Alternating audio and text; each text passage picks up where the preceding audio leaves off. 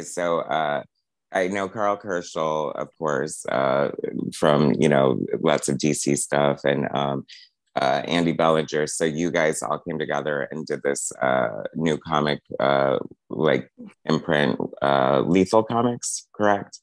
Yeah, that's right. Okay. Yeah, so I guess it was around 2020 or 2021 when we started off. When we started this sort of thing, we'd both been working in the industry for years and years and years and years and years. And I had done an animation project.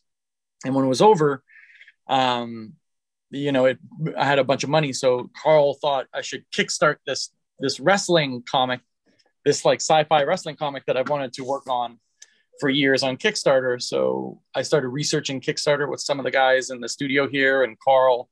And we launched the first book and it did so well. We were like, I got paid a lot more than I do when I work for DC. So why don't we try making this a business? Because we get to actually write and draw and produce our own material. And it does pretty well. So that was sort of like the inception of how Lethal started. Okay. Well, the challenge of doing, sorry to interrupt, Michael. The challenge of doing any of this stuff is any creator-owned work is that you have to find time within your schedule doing work for hire to make this stuff. And usually it's a very, very slow process, and you're looking for enough time to actually finish it and work on it. And Kickstarter has allowed us to do that, to basically be able to fund it in a way that we previously hadn't been able to before. So it's really exciting for us to be able to do things just as they occur to us instead of having to wait for years and years to find the right window for it. Yeah. Cool. Okay. Well, I don't want to waste any of this, so I'm going to do my little intro and then we'll just start talking. Okay. Hey guys, how's it going? Michael Troy here. I'm super excited today. We are talking about a great new Kickstarter project from Al Gofa and Lethal Comics called Orc Gym. I've seen some of the preview art. It looks amazing. It's totally in my wheelhouse. It is bright and chaotic and sick. It has a great concept. We also have Karl Kerschl and Andy Belanger here from Lethal Comics, the imprint that Orc Gym is coming out through. And so we're all going to talk about that today. So I guess, Karl and Andy and Al are all part of the same imprint, Lethal Comics, and they've had successful Kickstarter comic books, and this is the latest venture, Orc Gym, Al Gofa's project. So let's introduce Al and tell us a little about yourself and your Orc Gym Kickstarter project that is currently going on. Yes, hi. Nice to meet you. Nice to talk to you for the first time. Thank you for having us. Of course.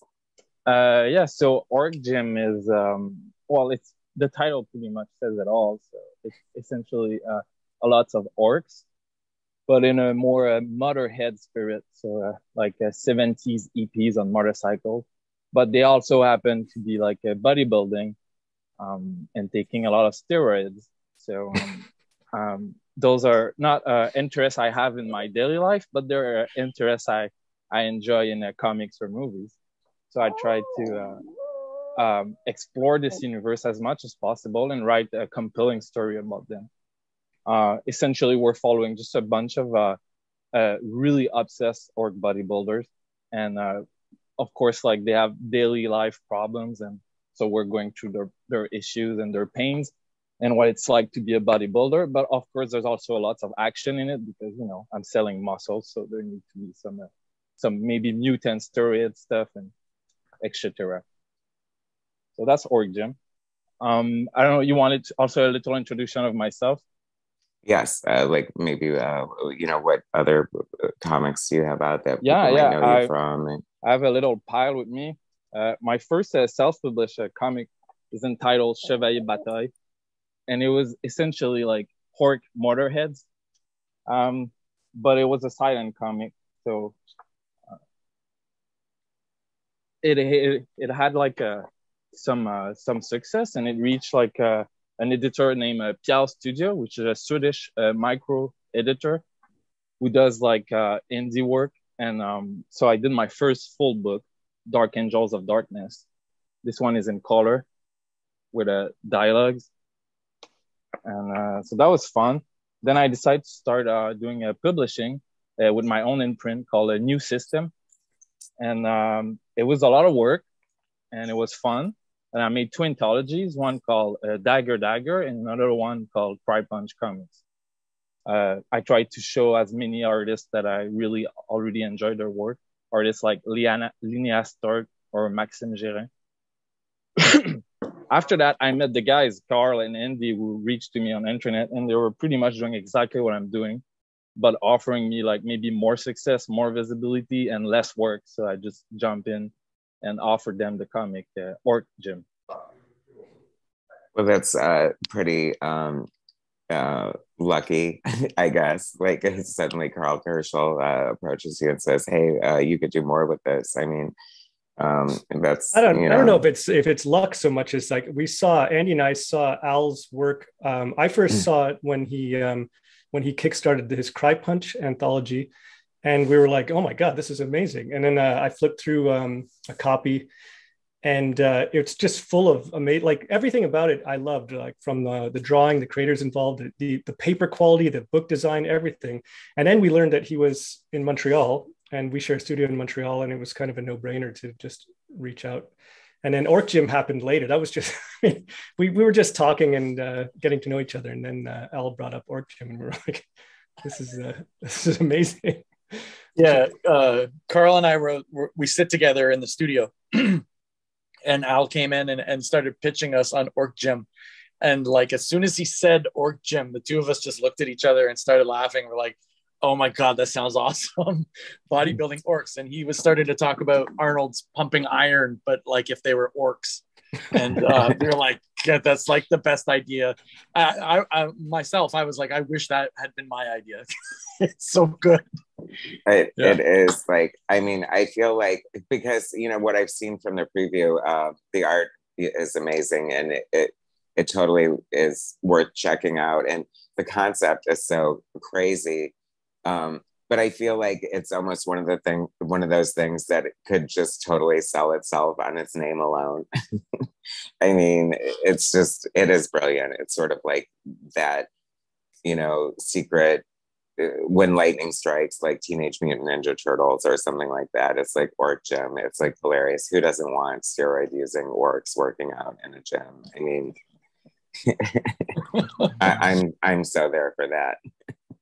Awesome. Yeah, so are we. Yeah, in a big way. Yeah. I'm like alone at home drawing pages and just laughing all the time. So it's a good time. Yeah, it's funny because I have to say, like, you know, and I feel like now that I know that you guys are all Canadian, that answers the question, because Canadians are so nice and more generous than Americans as far as you know, like hey, this is a great comic. Let's all get together and work together. But Al, I have to say, like, reading your concept of the Orc Gym and the steroids and the craziness, like, you just seem so like polite and unassuming. I mean, don't judge a book by its cover, but you know, it's like I was expecting, I don't know, somebody looking more like Andy, perhaps. Yeah, well, I have some pipes under that. Yeah. So how on earth did the concept come to you?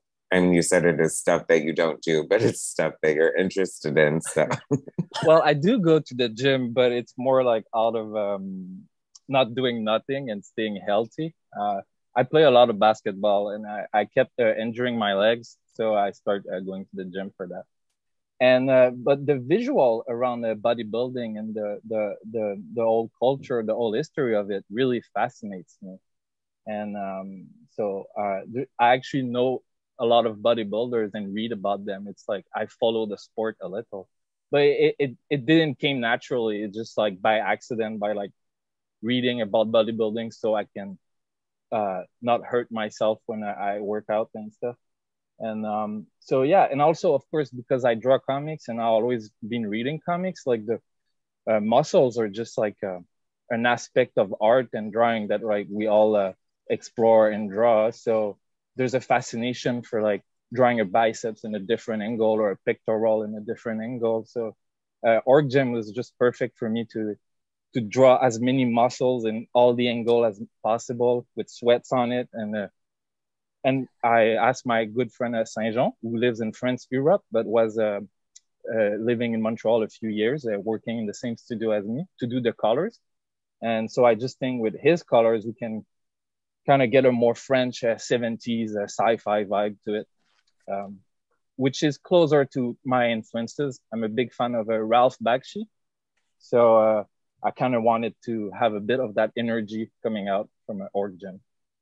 Wow. I mean, I feel like I'm so happy that I'm doing this to help support this Kickstarter, because I mean, I feel like it should be nothing but successful. I mean, with 70s French, like you're just speaking like, you know, it's like all these great words here. I feel like this is becoming an ASMR video.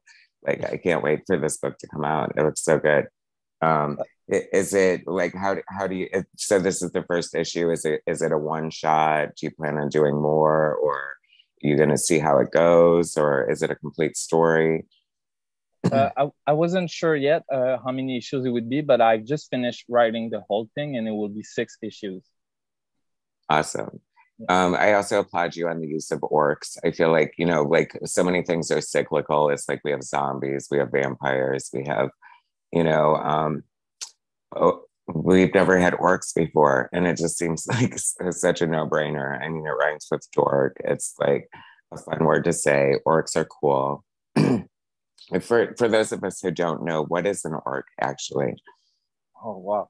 That's a good question.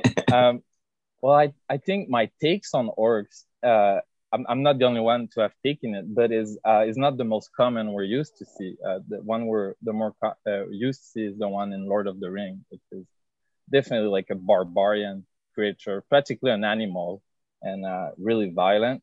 But there's some humor to it. It's just like Lord of the Rings is not really comical, but like I thought those orcs were kind of funny.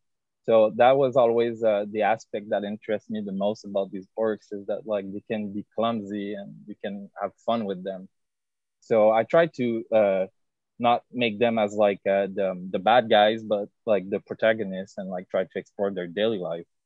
And but yeah, I think orcs are. I don't read much fantasy literature. I don't know exactly what people are used to see other than in Lord of the Rings, but like I want to see more from them. So that's why I'm doing it, Orc Gym. There's definitely a tradition of funny or humorous orcs in you know, like Games Workshop, Warhammer, even early Warcraft. I think like that's the kind of orc that I think your orcs seem to have evolved from that branch of orcdom. I think, yeah, I'm sure there's a Tolkien-esque history to those orcs, but this is definitely not that. Yeah, you're making a good point. Actually, I was not thinking of them, but there are actually influences. It's just I haven't passed as much time with them because I haven't played those games. But like I definitely have like files on my computer with like pictures of Warhammer, and there's this actually there's this game they made, Blood Bowl. Is that yeah. That's a Games Workshop kind of Warhammer associated game. That's actually, I really like the look of that. It has that humor to it because they're doing sport. They're not like killing each other or anything. There's also a hilarious heavy metal band called Goblicon, and I think that's how you say it. Or wait, no, it's Necrogoblicon, and it's like it's a heavy metal band, but the lead singer just like is a goblin.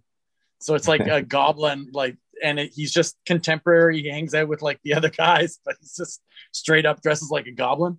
So the idea of taking, I think, the orc out of the fantasy realm and putting them into like a contemporary sort of, you know, very human sort of world, almost like, I don't know, like Planet of the Apes or something. It just lends itself to like so much, and you don't see it very often. Right. I mean, yeah, I really like the whole concept of like, you know, just world building. You know what I mean? It's like I just like, as a artist and writer myself, like that is way too ambitious for me. So it's like I'm always astonished when somebody like creates a whole fantasy world filled with like, you know, different races that go as far as like orcdom. And by the way, Karl, if orcdom is not a word and you just coined it, I would love to give you credit for that. And that's freaking genius. No, I'm sure it's been used before. Are you guys contributing covers or incentives to the Kickstarter? Absolutely. I'm working on a cover right now. Al's got some amazing ones already. Andy's is done. Has that one been put online? What's that? Has your cover been put online already? Mine yeah. I'm trying to open it up here.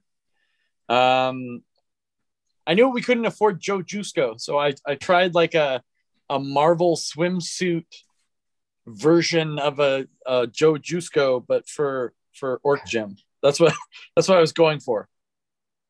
There we go. Covers. Yeah, there it is. So that's the one I did. Is beyond. I love it. That looks amazing. I just remember all those I feel Joe Jusko would be proud. I hope so. I know. I mean, I was, it's like, I don't know how I feel about the Marvel Illustrated superhero swimsuit issues, but I know I bought all of them when they came out. Yeah, me too. So. It's so funny. We were talking about this yesterday, just out of the blue. I said like we should collect every swimsuit issue from every comics publisher in the 90s. There was a Wildstorm one, there were Marvel ones. Oh yeah. Who else did them? Yeah. Homage Studios did one. Yeah, I'm sure I have them. Yeah. I honestly think that Al needs, if there's like a stretch goal somewhere inside that Kickstarter campaign, a calendar has to happen eventually. Like he needs like like the Chippendales calendar of orcs.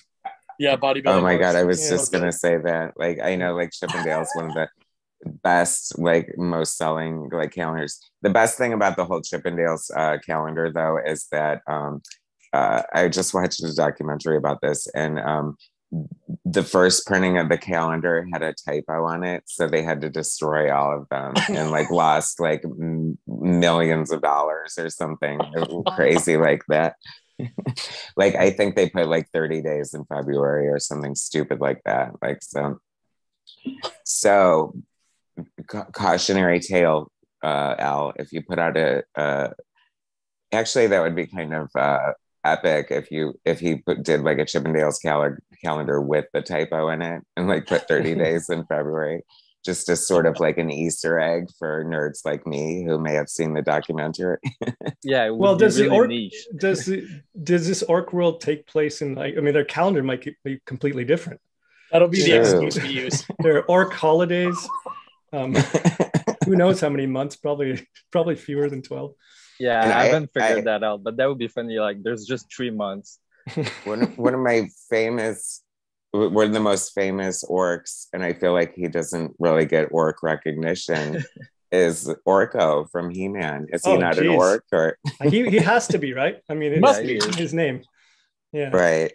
Yeah, for 100%. So maybe the smaller they get uglier. So you gotta like completely be hidden, but they get magic if they're tiny.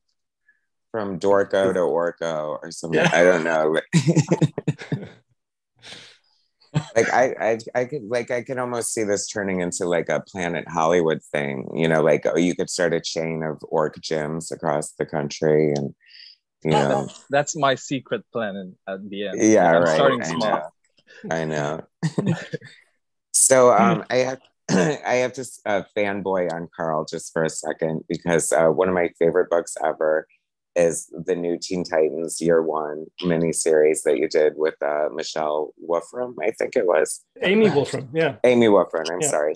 And I mean, I was aware of your work, but it felt so different and just so like next level and just so beautiful and just really is just like so amazing. So could you talk a little bit about it for me? Oh, well, first of all, thank you very much. I'm really proud of that book. I think I was in Spain recently for a show, and they did part of the show, they in Avila, Spain, and as part of the show, Andy, you'd remember, they kind of have you on stage to do this kind of one-on-one interview, and it's like a I wasn't really prepared for, because it's like on a big screen behind you is like a whole history of your entire career, and there's some ugly stuff you got to sit through. But I only bring it up because the Teen Titans Year One stuff came up, and the interviewer, who was he did a lot of research, he was a really well-read guy,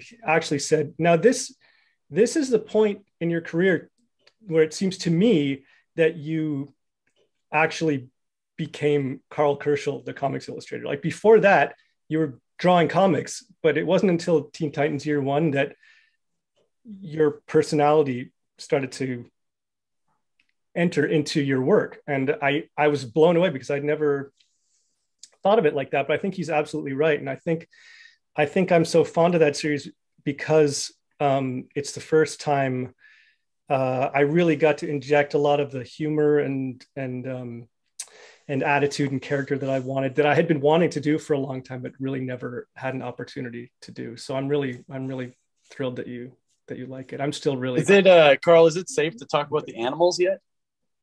Yeah, I've told that story. So the way that series worked is, obviously they'd done other Year Ones, and Amy Wolfram had been writing the Teen Titans Go cartoon, and so DC brought her on. They hired her on based on the strength of her work there, and she had never written a single comic book before, ever. So she had no preconceptions of how to write to that audience or what it was supposed to be. So she naturally just wrote from what she knew, which was the cartoon. And I was really happy to just kind of bounce around ideas with her. And because she wasn't used to the sort of solitary comics lifestyle, it was a really collaborative experience. And so we wanted to treat those teenagers like actual teenagers, which is why they're so kind of at times scrawny looking, really awkward,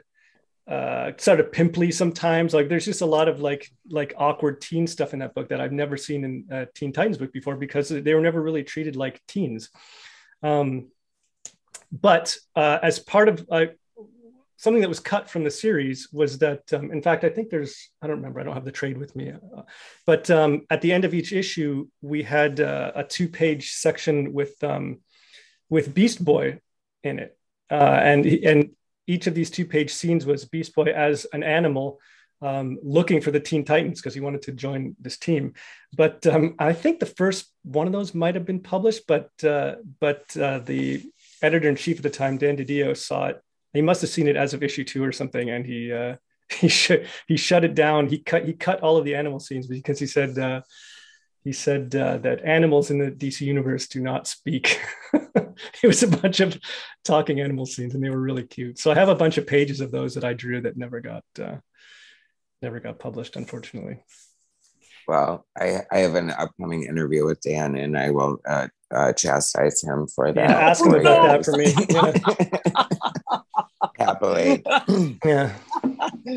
I heard DC Universe animals don't speak, Dan. Is that true? I mean, I'm I almost just fell off my chair as you told that story, because as much as I love that series, I'm so beholden to the Wolfman Perez Titans, and sure. Yeah, I for sure that would have been such a great thing. He didn't have to talk. Was he even there, or did he show up and not say anything, or the Beast Boy scenes? It was Beast Boy as an animal talking to other animals who also spoke back to him, and it was just sort of it was sort of a cute little thing. But I also love the Wolfman Perez Teen Titans were amazing, but they were so. I mean, I was probably like 11 or 12 when I started reading those, and they felt like a real adolescent. There was sort of a sexiness to those Wolfman Perez Teen Titans things. There was a lot of love triangles and all sorts of stuff going on. Yeah, and it's funny. Oh, I'm sorry. I was thinking about, as you were describing, because I thought that was very thoughtful about the way you handled the teenageness of the characters. And, if you look at Teen Titans issue 1 compared to issue 25 or something, Perez's style definitely changed, and he leaned out the characters, and they did look more age appropriate, but I agree with you. It definitely felt like an adult book. Mm-hmm. But I mean, okay, so I always throw out these fantasy books that I'd love to see happen. So I would love to see you and Amy, or you and even Marv Wolfman, do a like Titans miniseries with the Wolfman Perez miniseries. Like you're one of those characters. Yeah, I'd be into You're it. like, I'm down. I'm down. Like, I don't know what Amy's doing now. I think she's still writing for animation, but well, the entire regime at DC has changed now, so I feel like anything is possible. You know, you could throw all sorts of ideas out there, and things could get picked up. I sort of like Gotham Academy is sort of a spiritual successor to Teen Titans Year One in a way, because it's also teens and it's also kind of awkward, but it's got the Batman Gotham City backdrop. So it's like it's more of a horror title, really. It's like a YA horror title, but it has similar elements of comedy, and stylistically it's very similar. So I don't know if you've read it, but if you like Teen Titans Year One, you should check out Gotham Academy.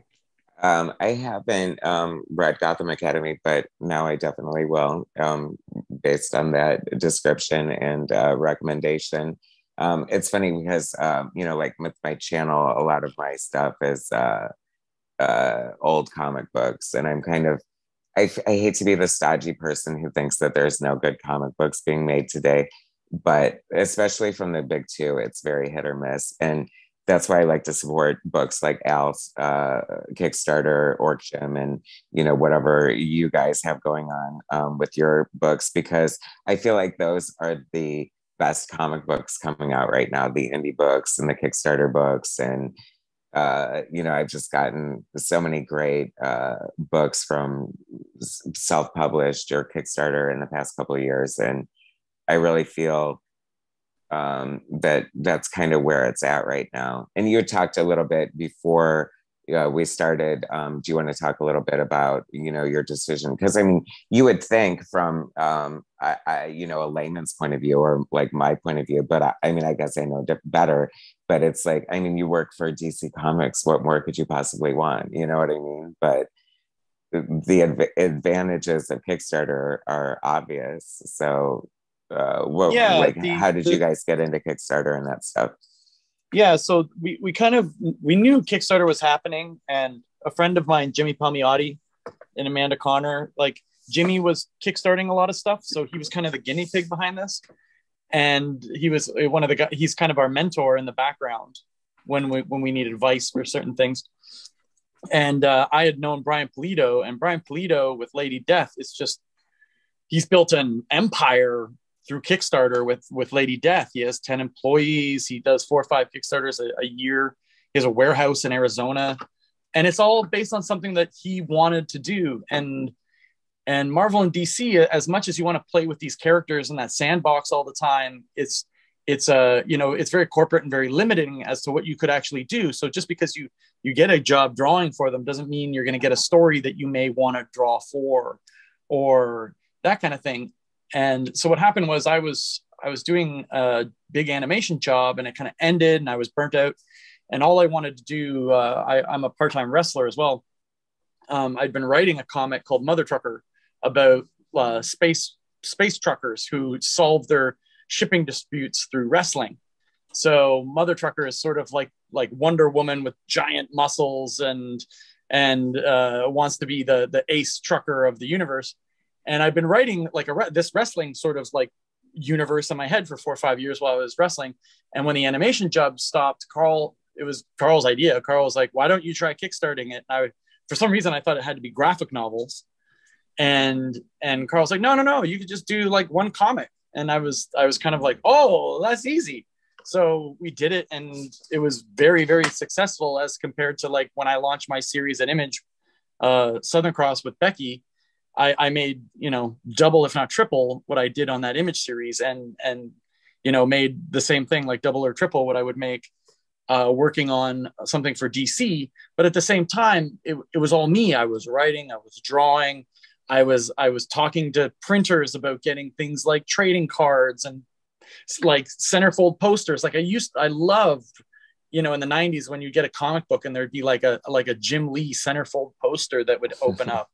So there was like, or, you know, like I just loved centerfold. Like when I was a kid, I was really into Fangoria. So if there was ever, those centerfold posters that would open up.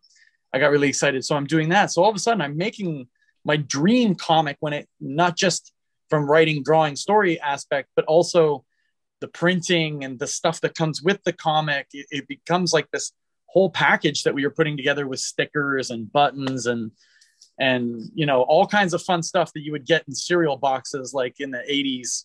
That sort of like got really fun for me. And once that started, it was successful to the point where we all just kind of went, we should just build a company doing this, because then we can write and draw whatever we want. We kickstart it, they do really well, and we should just build a business out of this. And that's where Lethal Comics came from.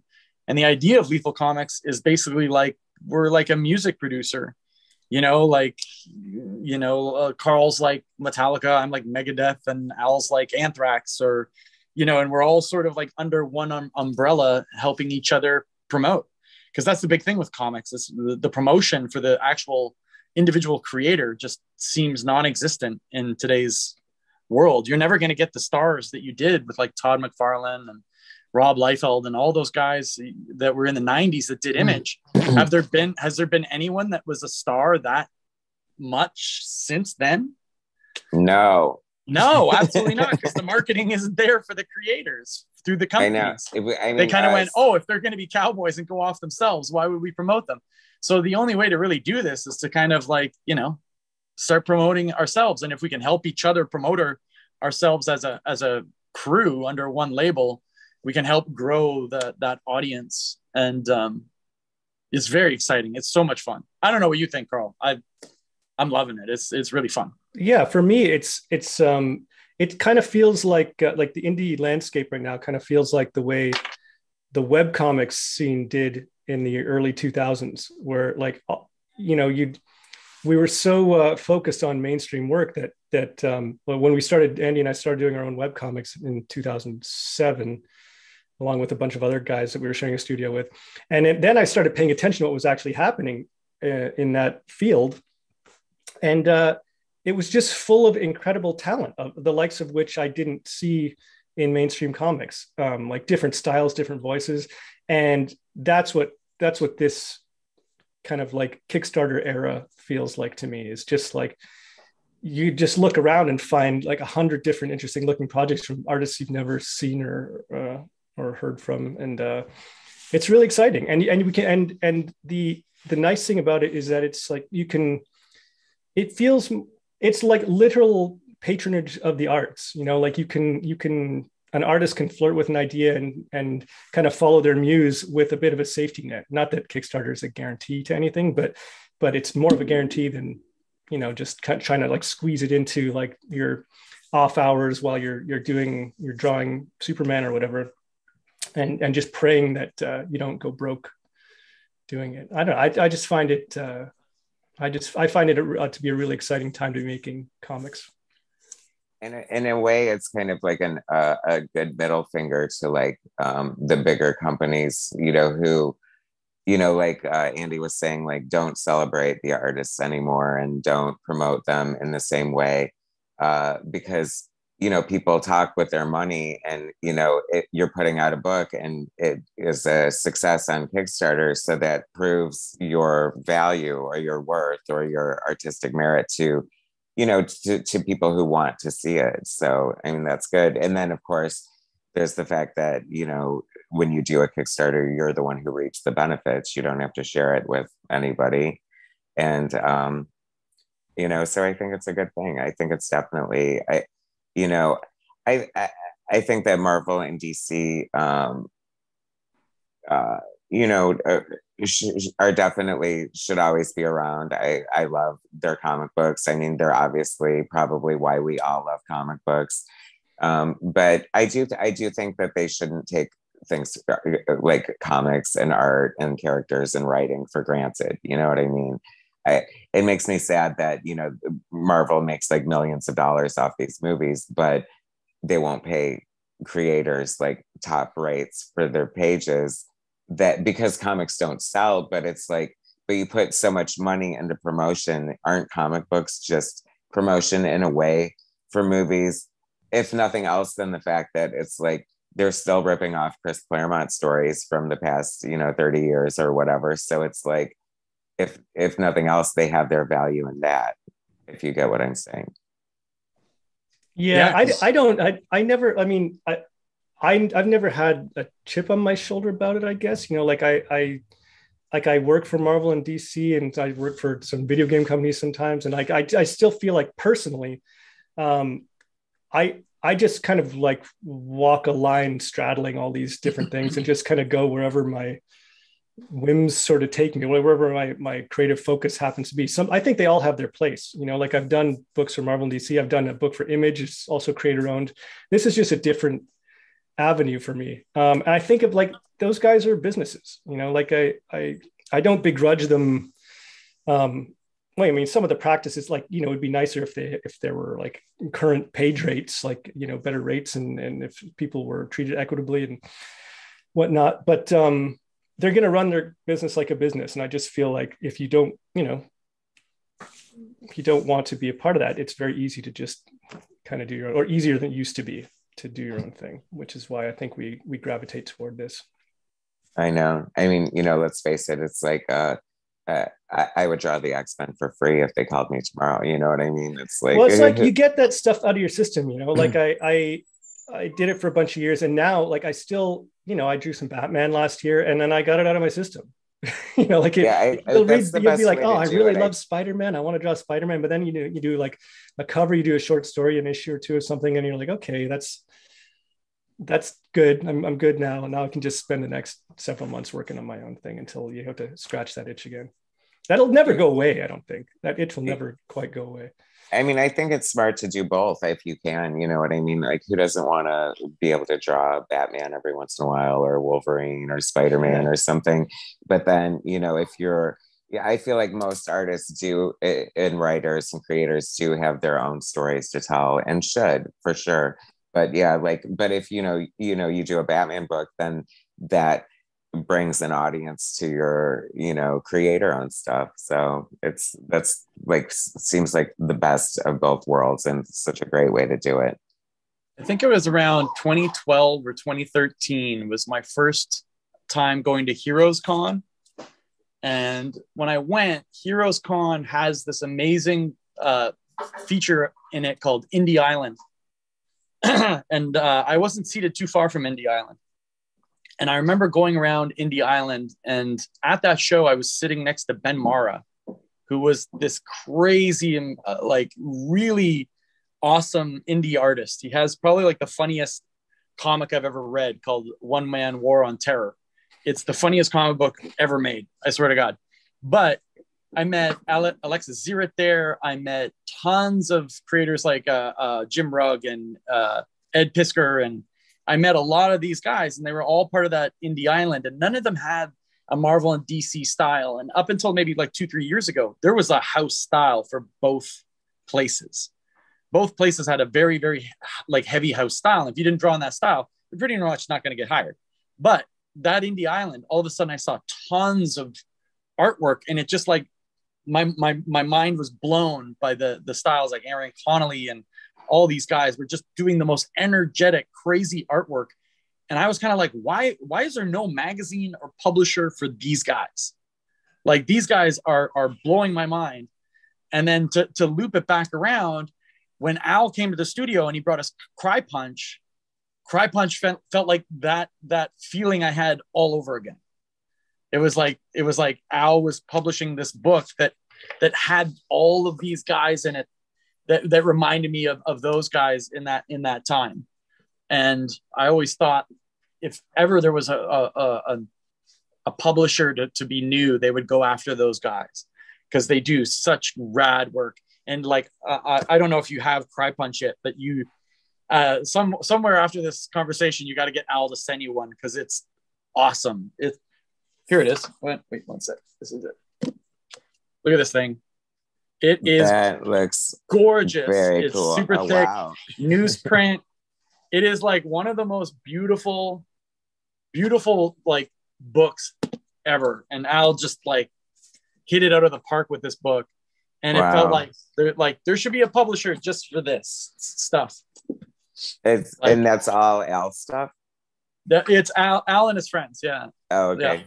Yeah. Al, you put this thing together. How did you put Cry Punch together? A lot of emails, and a lot of like really gentle artists with faith in me that were like, "Oh, I'm gonna pay you one day," because Kickstarters, you never know how it turns out. But it went really well, and yeah, it was a lot of more emails than I thought, and a lot more organization. And I won't like make a speech about working in front of a computer, but it's a lot of work. So I'm glad to not do it ever again and let Andy do it. But having said that, it was a very humble and inspiring experience, because I realized how much work editors and publishers have to do. So I liked it. I'm glad I've done it. And all these artists, I'm hoping to like collaborate with them in many ways, trying to do variant covers or maybe short stories, because they're all my favorite artists. And like, come back to what you guys were all saying, like I don't see them at DC or Marvel. Their style is not fitted, or maybe it's just a matter of career. Like being a job man is a different skill than being good. And like, I don't know, like those youngsters don't know how to get a job at DC or Marvel. There's this girl who was in my 2 anthologies. Her name is Linnea Ster. She lived in somewhere in Scandinavia, and she's so good. She just did a Swamp Thing drawing for fun on Instagram, and it's literally the most beautiful Swamp Thing drawing I've ever seen. And like, I know she's not gonna get it published at DC. I know it's just not gonna happen, but she's amazing. Anyway, so there's a lot of talent out there, and most of them are doing Kickstarter. Actually, Linnea Start is doing a Kickstarter with Simon Roy. I don't know if you guys are familiar with Simon Roy. Oh yeah, Simon's awesome. Yeah. So, how big is it? So you said Orc Gym will be 6 issues, and this is issue 1. How many pages will it be? And 30 to 34 pages each. Yeah. So, the comics we print are about 40 pages, like for the printer. So I kind of said, as long as you can get it between 30, 36 pages, and then you got like an extra page for if you want to do a letters page or put in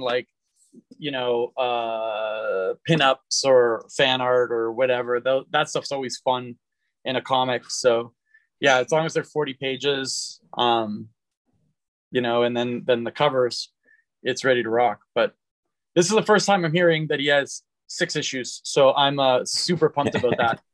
Because if we're all running a series, I'm running a series, Carl's running a series, and Al's running a series, that's great momentum for the next couple of years to come out with Kickstarters. What is your series, and at what point is it at? I'm doing Mother Trucker, and I'm about to start the 3rd book. So the 2nd one just went out, and I think I have. So this is that's pretty blurry, but this is the second Mother Trucker. The logo is epic. I love that. Yes, that looks so cool. Oh my god, that's amazing. An artist named Drez13 out of Miami does all my logo work, and I don't know what it is, but when it comes to doing like an 80s. Saturday morning cartoon logo, that guy is just the king. He crushes it every time. So in the cover and back cover are painted. Yeah, that's my work. Yeah, awesome. And that looks so cool. Yeah, and then Karl does covers every time. And here's an ad for Karl's series Tanager. Wow, this looks so cool. Feel free to send me all your books to review, guys. Yeah, for sure. I'll send you a pack. I'm 96% shipped on Mother Trucker 2, and then Mother Trucker 3 is happening in March. And we're wrapping up an anthology right now called Psycho Gorman. It was based on the movie that came out in a year and a half ago. And that has something like 35 creators in it. It's going to be like a heavy metal magazine style. Oh, cool. Magazine that we'll send you that one too. It's almost finished. Nice. So cool. And Karl, what's your series, and where's that at? The one I'm going to kickstart soon, probably in mid-February, around shortly after Al launches, is called Death Transit Tanager. And it's a sci-fi series. It's actually a black and white story that I drew during the pandemic. That's issue 1, but I'm working on a color backup for it now. And it'll be it's kind of an ongoing thing, but I'll probably do a run of Kickstarters that are for about like 5 issues or so. Actually, here's the cover. This is a color version. I don't know if you can see it of that. Very cool cover Andy held up. So I'm working on more covers. I also ran a Kickstarter for my webcomic collections. It's called The Abominable Charles Christopher, which is kind of a talking animal humor webcomic that I've been doing for many, many years. So that's what's coming up from Kickstarter. Right now, I'm drawing an orc. I'm drawing an orc lifting weights. Nice. And that's gonna go. When I finish it, I'll send it to Al, and he can forward it to you. My go-to inspirations for these are basically just like mustaches and headbands. That's what I'm thinking. Like, orcs with mustaches and headbands. Yeah. That would almost be a great title for a book itself. Mustaches. Chapter 2's title. Yeah. I realized after I finished my cover that the main orc with the mustache and the mullet flexing is like the spitting image of my stepfather. It was really creepy. My stepfather left when I was like 18, but he was like British and he had that mustache with the flat top and the mullet. And after I finished, took me like a few weeks and I was like, oh my God, it looks just like Steve. See, who needs therapy when you can work out all your issues in variant covers? Yeah, I'm really excited for Al's book. It's the coolest title. It's the coolest concept. I was jealous of the concept, like straight up.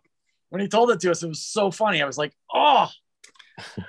Well, he told us the title, and we were like, oh, this is amazing. And then he spent the next 20 minutes explaining every character to us and their motivations and their connections to each other. And we were like, what? This is the greatest comic.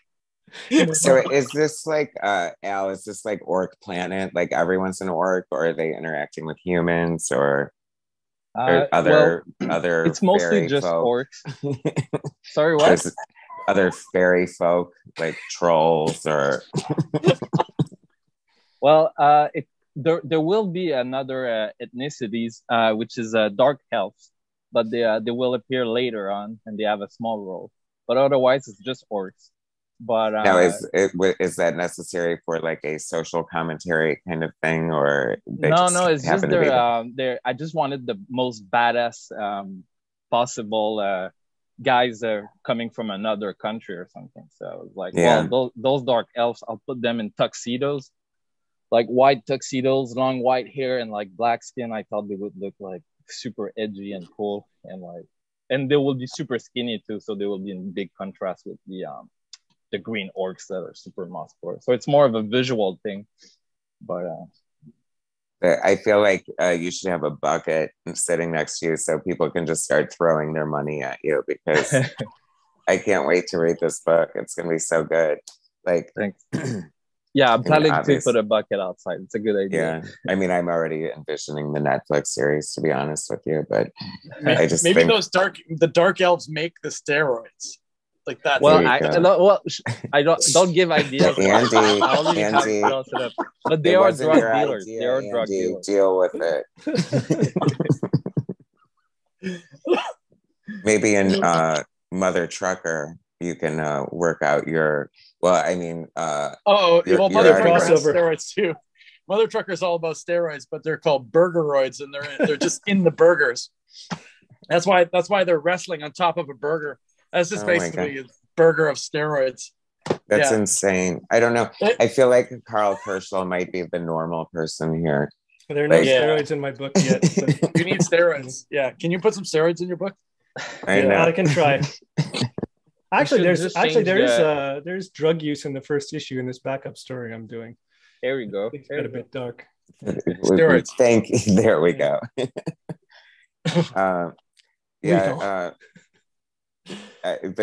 so these guys sound a little what like the kayfabers might call like outlaw comics in a way. I mean, I guess they're not that extreme though, huh? What's like, is this a mature readers kind of book? Mine's very mature. I don't have sex. I don't have sex in my books yet, but there's definitely nudity. Like Mother Trucker tries to like, it's like the lone wolf and cub thing. She like, every time she gets into a wrestling match, she'll like her shirt will fall off, and like the other wrestlers will be like, oh, and that's when she gets over on them and beats them up. But she's a 90s girl. She got kind of like rebuilt after, years of being in a kind of like frozen like Captain America scenario. So before that, she was in the 90s when everyone was rude, and now she's in a time period like now. So whenever she like whips off her top to beat up a guy, the crowd is like, oh, boo, call the cops, I'm gonna throw up, this is disgusting, cancel her, cancel. She's always getting canceled in my book. Oh my god, I love that so much. That is so cool. Everyone hates it. Like the referee throws up, like her top comes off, and he's like so shocked he hurls. It's strange how things have definitely changed since the 90s. You just can't get away with that stuff anymore. Yeah, I guess that's kind of why that's another reason why we went to Kickstarter is a lot of the mainstream is very YA right now. They're all kind of like in a YA mode. So when I was growing up, I remember being like Mark Bagley, Spider-Man, and like Todd McFarlane. And then I guess I was 12 and I'd gone to my local comic store and like saw Simon Bisley's like painted heavy metal covers in the back that I wasn't supposed to, buy. Right. And I've always been one of those kids that wanted like, the cookies on the top shelf I'm not allowed to have, or that feeling when I got into Heavy Metal Magazine. And then Heavy Metal Magazine was just like a gateway into me reading European comics, like Mobius and Manera and Serpieri and, Liberatore. And then I just like, from then on, that it was American comics for me were over. I only read European comics for years. So when I joined the studio with Karl, I actually had to play catch up with, Alan Moore and Frank Miller and all those guys, because I didn't care about their work. I was only buying Heavy Metal Magazine, and I was only reading European comics because they felt like edgier. I felt like the artwork was better. And then when you become an American comic artist, you realize, they do a page a week and we have to do like 6 or 7. It's just like a different schedule. So that's why their comics look like theirs and our comics look like ours is, they do, we might be doing 180 to 250 pages a year. They're doing like, like 60, they do like a page a week or whatever. I know it's kind of amazing though. I grew up reading comic books like in the 80s and 90s, I guess. And how monthly comic books that, it's like, it's so crazy that they had the same creative team, on a book for like 2 or 3 years with maybe a fill-in issue or 2.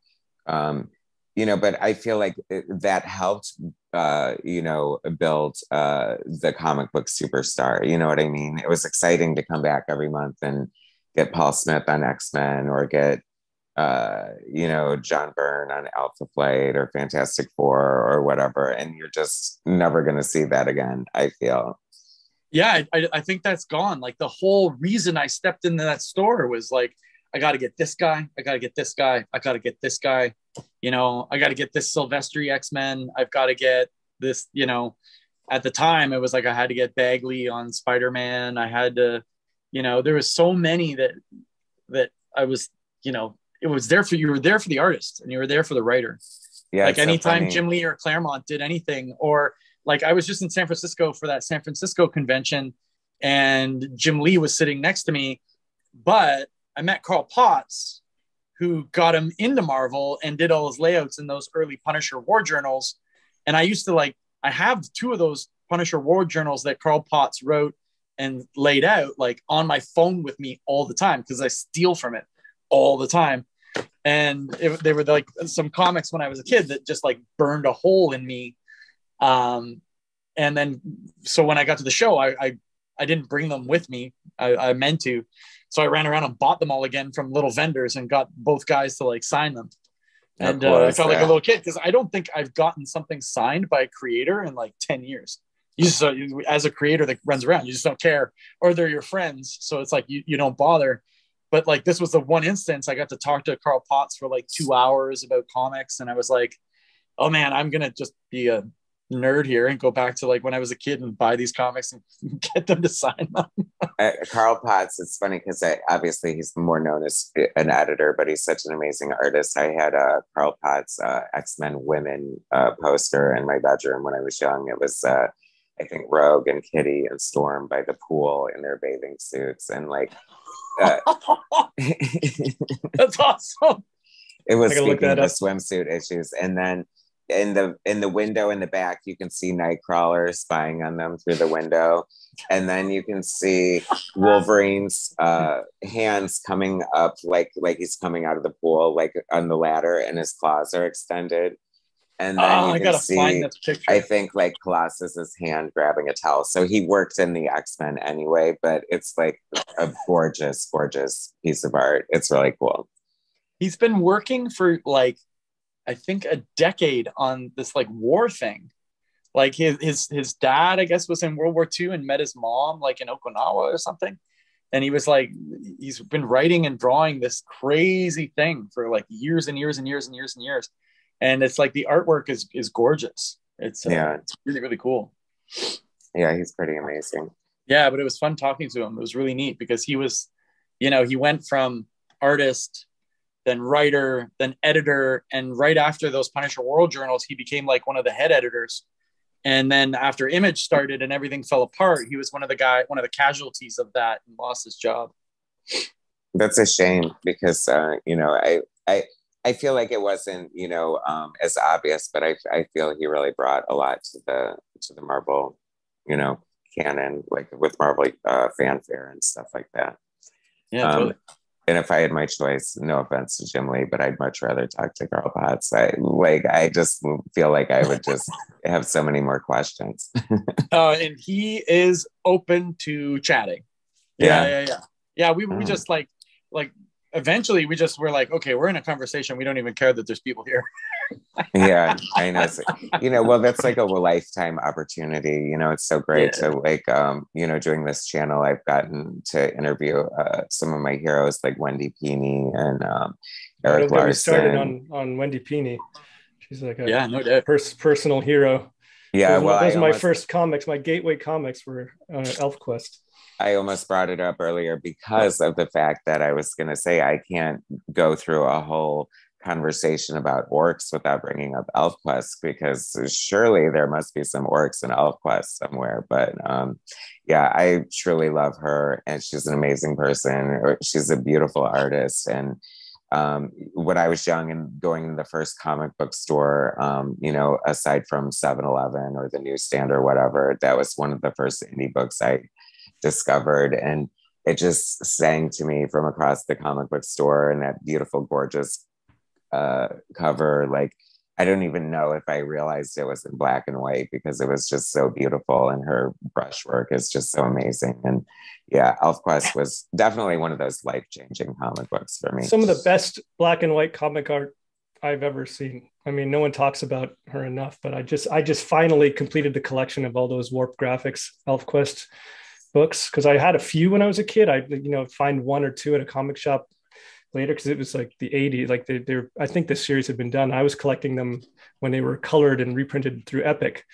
But I finally got all the black and white ones, and I was just looking through them not long ago, and they're just marveling at the just incredible page design, gorgeous brushwork, beautiful figure work, and the writing. Like, it just it's just so substantial. There's a lot of writing on those pages, but it all feels like it's just an amazing tight story, and it's what, I don't know. It's just a lot of bang for your buck, Has Al gone down the ElfQuest rabbit hole yet? Al, have you gotten into your ElfQuest yet? Well, not as much as you guys, but I do. I'll bring a book. Give me a second. I don't know if you guys have that version in English, but in French it looks amazing. Yeah, I think I've got them all here. I do. I'll write this down. Well, if you don't know already, Karl, you'll be happy to know that Wendy kept every single page of her ElfQuest art. Oh and yeah, it's actually now on display in New York at, I think, a college or somewhere. I'll let you know. they are. They're here, right here beside me. Look at this. Wow. All of the warp graphics Are ElfQuest. those just not amazing? I mean, that, I just love the packaging on those. I love the back covers. Will looks amazing. Those are just beautiful. I think of it a lot too now in terms of what we're doing with indie comics. In that, like, so my dog's all over me right now, but my dog's in my lap, so don't worry. But about they were released quarterly, right? Like I think like that whole quarterly subscription model seems like such an awesome model. Yeah, and it's something you could kind of approximate with Kickstarter. It's kind of the same thing, except you're being paid up front sort of to do it. Yes, and actually 2023 marks the 40th anniversary of ElfQuest, and they have some fun stuff coming up hopefully soon. So yeah, I mean, anybody watching who isn't familiar with ElfQuest definitely needs to check it out. And yeah, it's funny because the art is amazing too, but I really think, like you said, like so many of just her way with words were so beautiful, and so many poignant moments, and so many quotes just stick with me to this day. So I mean, that's like the power of comic books right there, right? Yeah. What do you want? I couldn't find my ElfQuest book. That's a shame. I'm sorry, guys. But it's because like the Europeans, humanoid associés, the people who publish Metal Hurlant, French heavy metal, they always make bigger version. So we have these ElfQuest, but like bigger, and they're all the way they print it. Like I think it's a mistake, but like it looks like they're animation color cells because they didn't scan the original. They scan like, I don't know, the comics or something. So, but it looks just like the most gorgeous thing I've ever seen. It looks like I'm watching a Ralph Bakshi movie on VHS. Yeah, I was gonna say, when you described the photocopying, it sounds like a Bakshi rotoscope kind of style. So it's actually this one version of ElfQuest that I have is like one of my biggest influence in terms of ambience and tones. Okay, well, that shows the power of ElfQuest. We're all affected. Andy, are you into ElfQuest? I haven't gotten into ElfQuest as hard as Karl, that's for sure. But I have a ton from when I was a kid. I definitely bought a bunch, but I haven't revisited it, and I've been kind of like saving it. So, and now that I know Karl has them all, I'll make him bring them to the studio. Yeah, it's funny because it's weird though, because like I guess it was the 90s. I mean, I was too busy clubbing or something. I sort of, the comic implosion, I sort of got away from comic books in a way, and like didn't really follow ElfQuest. Like I haven't read the final quest yet that came out, and I'm not emotionally prepared to read it yet. So I will get to it. Awesome. I actually petered out at halfway through Siege of Blue Mountain. I just stopped. I don't know what it was. I missed an issue or two, and then I was like, I got to catch up. And then I just never found them. And then I just never actually don't think I read anything past there. Yeah, I think that might have happened to me. But I've since collected like a few of the series, so I'm gonna make up for it. So what other comic books artists do you guys got you into comic books, or do you hold dear to your heart, your influences?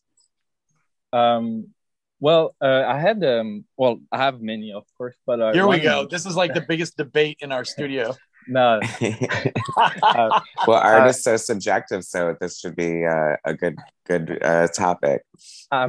I had the tendonitis for 3 years on both arms, and I couldn't like draw or work, so I was just like at home, and I really started digging into comic artists that I had not the reflex to go towards too back then. I was in my early 20s, and I discovered more truly Alex Stott back then, and even if like from a superficial point of view, Alex Stott is not something that attracts me. It's really like Americana, really like superhero.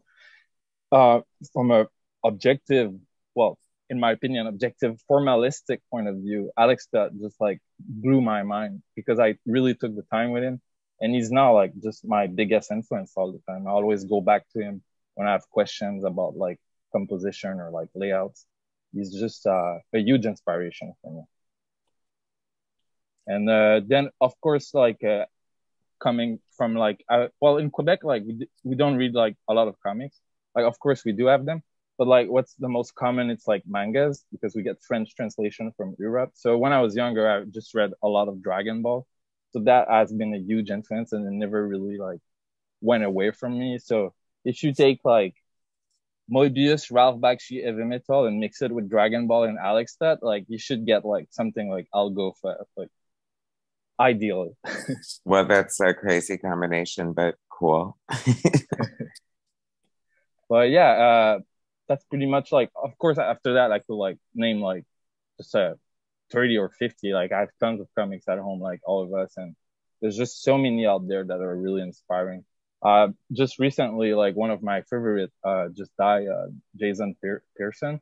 He has like amazing work, and his lines are just some of the most, they're like, it looks like nothing at first sight, because like, they're very like there's something modest and subtle about his work, I find, but like it's just so hard to replicate, and it's so well constructed. He's like really like a genius to me. He's like in the top. So yeah, there's just like so many great artists out there. Yeah, Jason was one of my absolute favorite artists, and actually a personal friend, and I'm so upset about his loss. And he's just such a great, unique artist, and there'll never be another one like him. How about you, Karl? Who were some of your comic book influences and heroes? Many.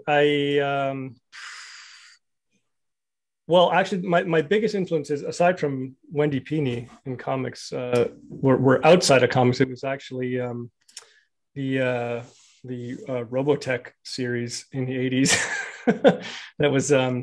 that was made up of like the Japanese shows Macross and Southern Cross and Mospeada.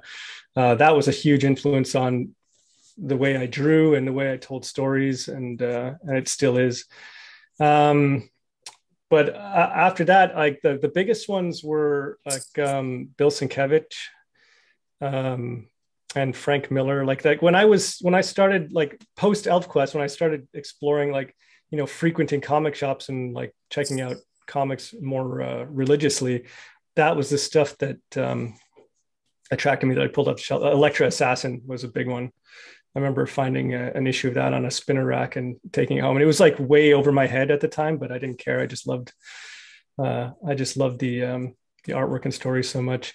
And then like I was like a huge mark for all of like the 90s, like all of like the Image guys, you know, like that was like that was really what got me into it's when I set my sights on comics as a career. It was when I saw what Jim Lee and Liefeld and McFarlane and all those guys were doing, both in the way they drew and in the way they had decided to branch off and do their own thing. So I spent a lot of time, you know, drawing like that, and then like slowly like more Japanese stuff crept in.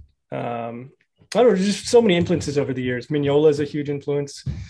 I don't know. Yeah, I haven't named any of the guys, and they're all influenced for me. So it's so hard to know. There's just so many talents. Yeah, and your work just changes so much. Like these are like you know, you could probably pick apart all of our work and see like, oh, like I'm drawing Knuckles because of the way I liked this or that artist, or I'm drawing this nose because this way because of, you know, like they're just little pieces of influence in every part of every drawing. Yeah, I was gonna say, I feel like, especially comic artists and comic art, it's like you always pick up little things, oh, that's a cool way to draw smoke, or that's a cool way to draw, this. So you incorporate it. And I always say, and many times, any artist worth their salt incorporates Kirby dots into their Kirby crackle into their art. Like, I just feel like it's such a staple of comic book art, you know. Superhero comics for sure. Yeah, my holy trinity is Mobius at the top, then Kirby and Atomo. Those are sort of like my three favorites. It's funny you should say that, because showing hearing everyone's different influences, Andy, yours being the mostly influenced by not superhero art and stuff, they always say that even the biggest art snobs or the people who hate American comics always cite Kirby as a hero because of his genius. It's like, how can you not, right? How can you not? Just like the amount of, when you hear how many comics he produced a week and in a month, how many pages, you're just like, that's not human. Like, it's not human to make that many comics in a week or a month. But then just the prolificness of how the style like progressed over time into this weird Picasso-ish thing with, like, for me, it's like, I like Kirby Crackle, but for me, it's all about Kirby Tech. Like, Kirby Tech is like, I feel like I'm looking at abstract art from like the early 60s or 50s. Like, it really feels like this wild abstract art thing to me. Like, and especially those football pieces that he did for the NFL. Yeah. Do you remember that? You've seen those. They're wild. They're wild. Yeah. They're so crazy. Yeah, I love that stuff. There's a good video on YouTube somewhere. It's like a half-hour long, all about his like collage art, and it's pretty epic. Like, just it's funny because you take an artist like Kirby, and it's like he went through this huge period where he did all these collages because for himself, he needed to entertain himself. And I think it's funny because somebody like him was so prolific, and I feel like, he definitely came from the era, he had to draw to pay the bills, and, that was a big motivation for him. But the artistry of it is still there. You know what I mean? It's not, yeah. I mean, it's like the huge debate over like Stan Lee's contribution to creating. I mean, if nothing else, one of his biggest contributions to the Marvel Universe was not standing in Jack Kirby's way, just sort of letting him go nuts and do everything that he did, Yeah, pretty much. You will have been like an amazing contemporary artist. Like, you imagine sculptures and huge painting of Jack Kirby. He was definitely a storyteller, but he was like foremost like just a wild mind with visual ideas that like most of us don't have. True that. Yeah. Totally. Are there any other projects you guys want to talk about before we wrap this up, or anything we should know? The Kickstarter is starting in February. It will be live by the time when I put this up. I mean, obviously, the book looks freaking amazing. So I have high hopes that it's going to do so well, and you should be like really excited and proud about it. So yeah, we are. Well, I am excited and proud about it. Having a lot of fun, and I feel like the guys are inspired too. So it's motivating to not be alone and having some people supporting you. It's going to be an exciting year here, because it's going to be, Al going with his Kickstarter, then Karl going with his Kickstarter, then me going with a Kickstarter. And we're going to try and do 2 or 3 each, I think, this year. And then that's just exciting to have like that momentum inside of, this little crew is going to be really fun. You talk about Jason Pearson just passing, just listening to like the sort of like Facebook eulogies by like other Gaijin studio guys is wild. Like Stelfreeze had one last night that was just, it was like poetry. It was beautiful, but just talking about how hard they pushed it themselves. And I remember when Karl and I were doing webcomics with Raid Studios, and he was we were all doing webcomics. There's like 7 or 8 of us, and the energy like you get from everyone else producing a lot and trying to produce their best is very it's a feeling. It's hard to put into words. It's very exciting. It's kinetic, it's palpable, completely it's kinetic, amazing. it's fun. It's you're looking at someone else's work and getting really charged, and it makes you want to work harder. And based on the system that we're in, there was no way to monetize or make money for that webcomic stuff we did back in 2007. But for what we're doing, we can. And if we keep it up for a few years, we could really snowball into like, doing really well for ourselves and expanding. And hopefully it becomes contagious and other people want to do it, No, I think congratulations. And I think that is so awesome. I think that's a perfect example. Like I love the studio system. I think that, like growing up as an artist, my brother was an artist as well. So we spent, our summers like drawing in our room together and comparing art and stuff.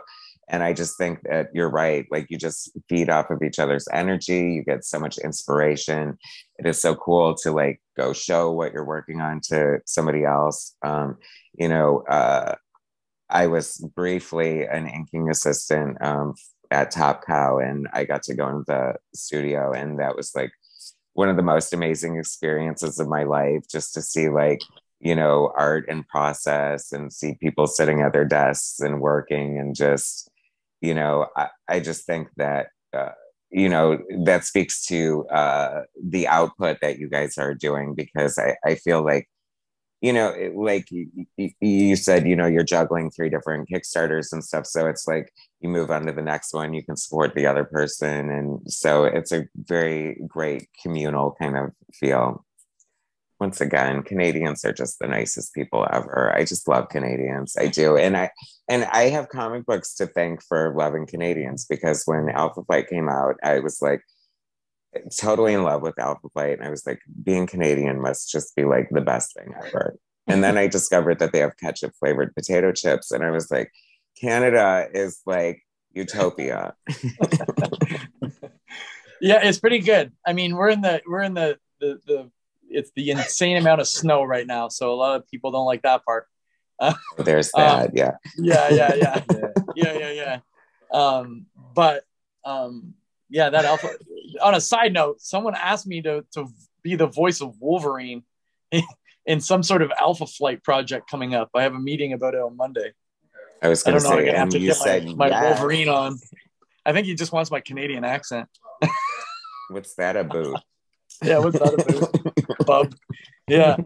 But yeah, I mean, Karl did that for me. He brought me to Wildstorm, and in bringing me to Wildstorm, in that trip, I got my first published gig with Wildstorm DC Den doing Friday the 13th.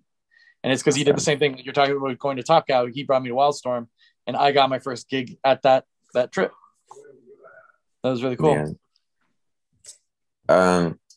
Well, it was so fun talking to you guys. Really cool to meet you all. And I love all your artwork. It looks so amazing. I'm so excited and happy to support Orc Gym coming out.